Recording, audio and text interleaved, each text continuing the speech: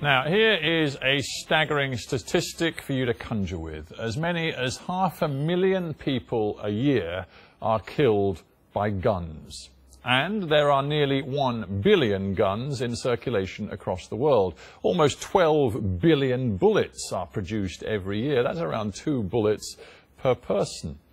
Now, these are the latest figures to come from a new book, Gun, Baby, Gun, by investigative journalist and author Iain Overton, and he joins me in the GMT studio now. He's travelled to 25 countries looking at our relationship with guns and the impact that the gun has had throughout the world. Let me just ask you a basic question. Are you, as a result of all the travels, all the research, anti-gun?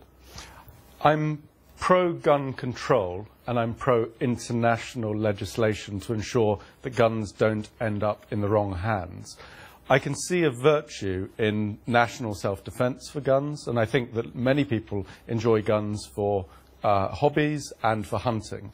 But the thing is, the people who do enjoy those guns vehemently support their right to own those guns. What they don't see is the wider picture. And my book was an attempt to show that one gun might be used by a hunter, but the same gun could be used by an assassin. Now, you did travel widely for this. Are there some places you would point us to say, you know, gun culture and the impact of the gun is right now having an extraordinarily damaging impact upon a whole country, a whole society? Well, in the last 10 years in Central America, homicides have doubled. And within that area, Honduras stands out as being an epicenter of gun violence. Has the highest murder rate in the world, doesn't it? One particular place, San Pedro Sula, around 173 per 100,000 people are killed every year there. Compare that to the US, where everyone talks about gun violence, that's only around 5.5 people per 100,000. So San Pedro Sula is effectively a war which nobody is covering. But is your premise that if you took away the guns, if you could somehow take away the weapons that are in circulation in a place like San Pedro Sula, that the city would suddenly be peaceful and harmonious? Well, certainly where there are many guns, there are many gun deaths.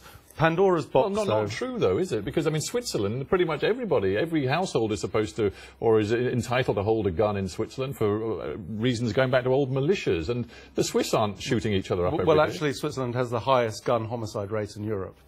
But nothing like the figures you're using from Latin America? No, nothing like that. But there is very strict gun control in Switzerland. And when the Swiss government reduced the circulation of guns, there was a corresponding massive reduction in the number of suicides. So it's not just shootings that I'm concerned about. It's also a huge number of suicides. 20,000 people shoot themselves every year in the United States. Well, you talk about the US. I suspect an American gun lover would listen to what you're saying and say, this guy just doesn't get it. He doesn't realize that guns are a part of our culture, our history, our constitutional right, and also that, as the NRA always says, it's not guns that kill people, it's people that kill people. My book really isn't a debate about the Second Amendment within the United States. I don't think it's my right to make that sort of overview judgment. However, I am very concerned how the Second Amendment has caused the circulation of guns around the world.